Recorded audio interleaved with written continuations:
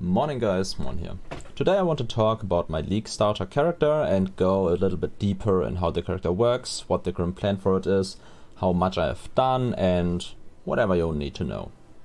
So in the background we are seeing the current state of the character in a tier 16 map, just clearing my current endgame setup for maps. I have done some upgrades since then, but the updates will be reflected in the path of building I will post below. If you have any questions, feel free to put them down in the comments, but let's get started with the build. So the gist of the build is to cast a lot of sparks. We do that by using an arcanist brand setup, which gets triggered by brand recall, and then increase the duration of everything so that it's fairly smooth. The thing about arcanist brand and brand recall on the Saboteur is that the trigger bots trigger the brand recall, which then triggers arcanist brand twice, which then triggers spark twice, which means from every recall we gain 4 spark casts, and we have 7 arcanist brands, which means every recall casts spark 28 times.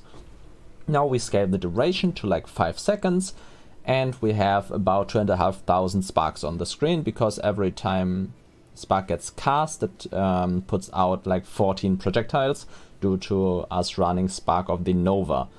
So the idea is to just flood the screen with sparks. They don't deal like infinite damage, but enough to clear comfortably. I have cleared up to tier 16 in a 4-link, and even have done an invitation of the how are they called, the synthesis bosses on a 4-link. That fight is on my channel, you can find it fairly easily. It should be my last video before this one. So a 4-link was sufficient to run up to tier 16 maps. However, I did mostly farm tier 9s for Breach, Delirium and Jun, because the 4-link was not like feeling all that great in tier 16 obviously. But now that I am running a tier 16 with a 6-link, the build feels very good. It can be a little laggy due to the amount of projectiles, but overall the feeling is very good. It is somewhat tanky, the damage is great, and yeah, it feels a little bit like an auto bomber due to the arcanist brands lasting for a very long duration due to our duration stacking. And yeah, that's what the build currently looks like. The plan with the character currently is to farm the Voice of the Storm amulet, which gives another like 25% more damage, and overall to just make better items. Like the character doesn't wear like insane pieces aside from maybe the body armor or something, so overall this gear is very accessible. If you want to get this character in trade, one of the most important pieces would be the helmet, and especially with the corruption, which is like 5 chaos in trade. I have checked that recently. It is very strong, the corruption, due to leech being fairly inaccessible for like life leech on spells, but the helmet does that, and yeah, should pick one of those up if you want to play the character. Then the idea of the offensive scaling, as I said, is the triggering of like a lot of sparks. Then we want duration scaling, projectile speed scaling. We are running low life with pain attunement. We don't use crit, but you could go crit on a very high budget with like some different pieces, but I won't go into that here. Then we get damage from like the Voice of the Storms, which makes non-critical damage lucky with lightning damage. And we use the Mine Auras, which like give 150% increased damage taken on the enemy, which is just a lot of increased damage taken. It's just very strong. We also use a double trigger wand, which I will show in a moment. The wand gives us a second brand recall, which triggers at about a third or a little faster of the rate of our normal recall, which means that the craft, and 1 gem socket gives us another like 30 to 40% more damage, which is very much. The defense from the character comes from Mind Over Matter, Eldritch Battery. We have Life and Energy Shield Leech. We have Instant Leech through the Mastery. We have Overleech. We have Recoup, while I have spec'd out of Recoup a little bit by now. But overall, yeah, we just have a lot of recovery. We also gain a lot of regen and endurance charges from Warcry.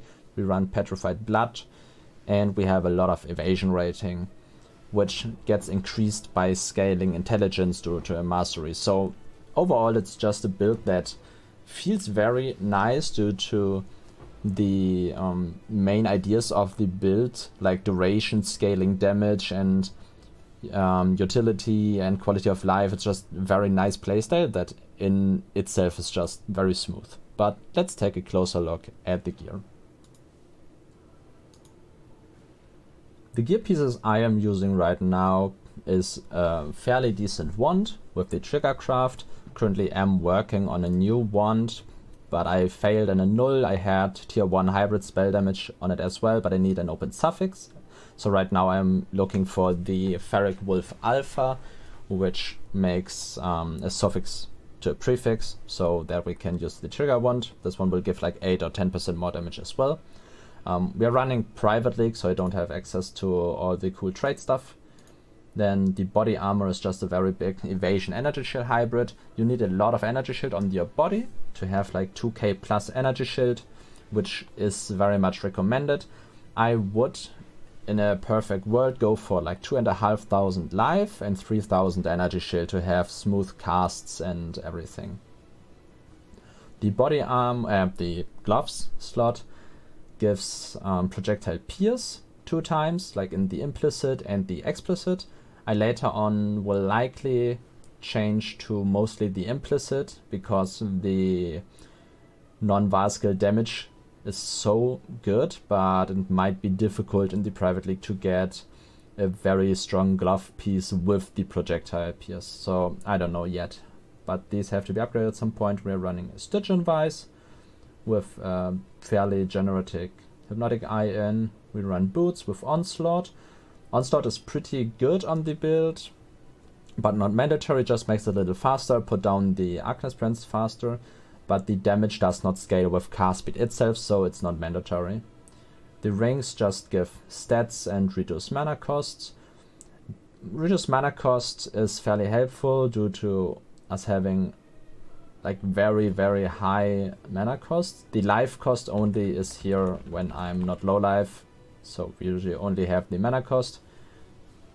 It still is a lot, so you want some reduction here and there to make it possible to cast it, because you have to pay for 28 casts per trigger, which is a lot. So that's why we are running Vial Clarity as well, but we go into the games in a moment. And then we're running a shield with +1 lightning, an amulet with +1 lightning, until we have the Voice of the Storm and the Honor Home. The Honor Home is one extremely important piece for the character. It gives reduced mana cost of skills and +2 to gems, which applies to Brand Recall, Automation, Enhance and Empower when we have one. Petrified Blood will have to leave the slot later on. When I have an Empower, which gives like another 24%, 32, like 40% cooldown recovery due to the levels of Brand Recall, which is very strong. A lot of damage comes from Empower here. And yeah, that's pretty much the gear pieces. We run a Life Flask, Evasion Flasks, Movement Speed Flasks, and an Armor Flask. I will likely change this one to be a Chaos Resistance Flask, due to armor not being too helpful, because we only have the 1.5k from the flask. It's nice against chip damage, but we don't really care about chip damage a lot. And my Chaos Resistance is we better don't talk about that. But from the gems, I am using Spark of the Nova. This one just gives a lot of projectiles, which helps with additional hits in smaller or wider areas. We run Arcanist brand. Quality here is not mandatory. It's just 21 Arcanist brand is very strong, but quality is just nice to have, but doesn't really do much for us, because the activation frequency only works when it's attached to an enemy, and we don't really need it attached because it's recalled all the time anyways. We are running Awakened Lightning. This one is very strong because it gives +1 level as well. Awakened Lightning Penetration. This one is very, very good because at level 5 it also gives exposure. We run Increased Duration, which increases the duration of the sparks, which lets us hit about 50% more. So this on bosses counts as more or less 50% more damage, maybe 30%. It's a very good support because we get more hits. In wider areas, the sparks might fizzle, and this doesn't do a lot. But the duration also applies to Arcanist Brand, which makes our Arcanist Brand last like 14 seconds unattached, which is very, very nice for the playstyle. And then we add Energy Leech. This is fairly versatile. If you have enough damage, you don't need the Energy Leech support because we get Energy Leech from the tree. So you could put a better support here, but I like Energy Leech in the current state of the character. But this one is fairly free to use. The other ones are very set in stone because they are just too good for the character. Then we are running a Conductivity Curse. I was running Sniper's Mark for quite a while, but due to the mines applying increased damage to the enemies, Sniper's Mark isn't all that great, and Conductivity is a much better curse here. Then we've got a Herald of Thunder and Arrogance support. If you have a lot of reservation stuff, you could even use a bigger aura here, because Herald of Thunder isn't doing a lot for the build. If you check out the path of building here, Herald of Thunder is only giving like 5% or something. Yeah, 5.5% damage.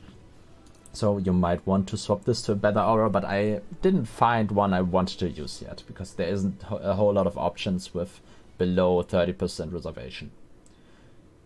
You could go with Discipline if you have more reservation efficiency, but it's very important to not have above 50%. You need like 94 point something reservation so that it does allow for overleech to happen. Then we have the Enhance, Automation, Brand Recall, Empower setup in the helmet later on. We have Petrified Blood.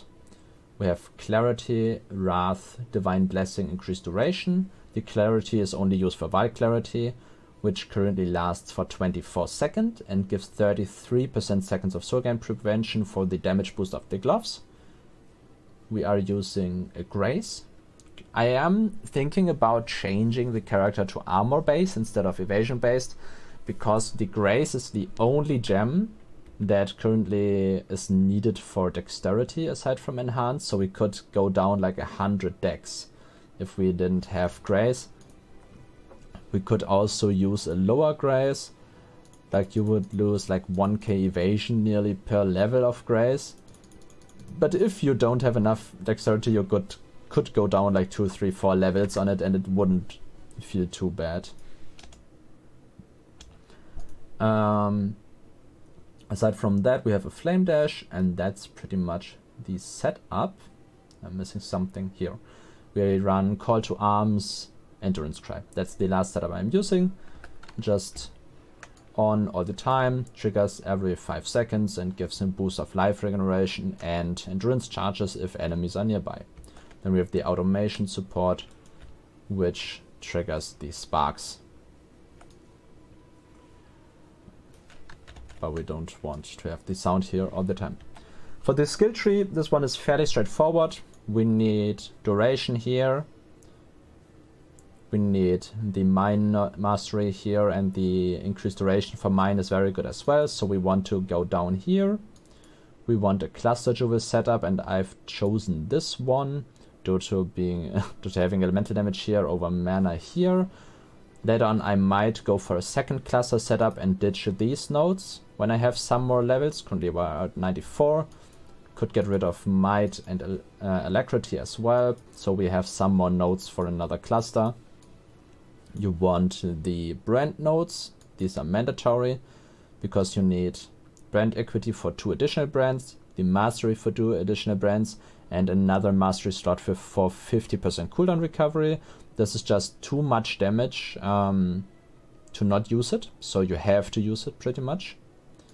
Then we run Mind over Matter and Pain Attunement, so this path is just set in stone more or less. Also I'm running Ghost Dance. We currently have 15k evasion without flasks and 30k with flasks, so this gives a nice energy shield recovery as well. Then we run these lightning nodes for the penetration.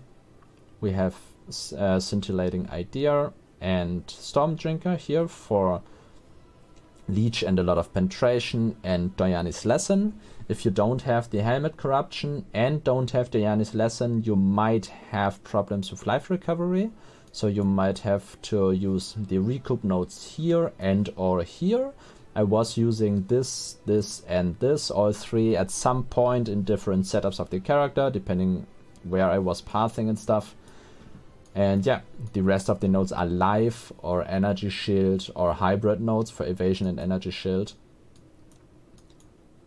Let's take a look if we have different important masteries. We have the life masteries for life and increased life. We have instant leech. This one is very important to have the recovery for the casts. We have chaos damage does not bypass energy shield. Is fairly important due to energy shield not using Mind over Matter. If it does bypass energy shield, it just goes straight into life and kills us. This currently is like the most dangerous thing for the character with the minus chaos resistance and Mind over Matter not working. So chaos resistance very, like, I will have to get some chaos resistance at some point. And then the mastery here, evasion and energy shield mastery, allows us to swoop over the evasion scaling from dexterity to intelligence, which gives us like 3000 evasion rating and even more if we had more intelligence. So this is a very, very strong mastery node with multiple thousands of evasion rating. I think that, well, and elemental overload obviously, because we are not running crit. And yeah, I think that pretty much sums up the character. For the Ascendancy, we run Trigger Bots, Demolition Specialist, like Clockworks for cooldown, and Born in the Shadows. I'd go with Perfect Crime, like Clockwork, Born in the Shadows, and then Demolition Specialist, because the mines, like, you don't really care about them too early. You want them later on, but yeah, it's not too important. For the mines, it also is fairly important that the Stormblast mines gets the quality, because it makes them 30% better. But yeah, I think that's it for the character. If you have any questions, feel free to ask. I will gladly answer any questions, anything upcoming. If you have any ideas on how to improve the character, any items, any mods I have missed, any skill tree ideas, feel free to let me know in the comments, and see you in the next time.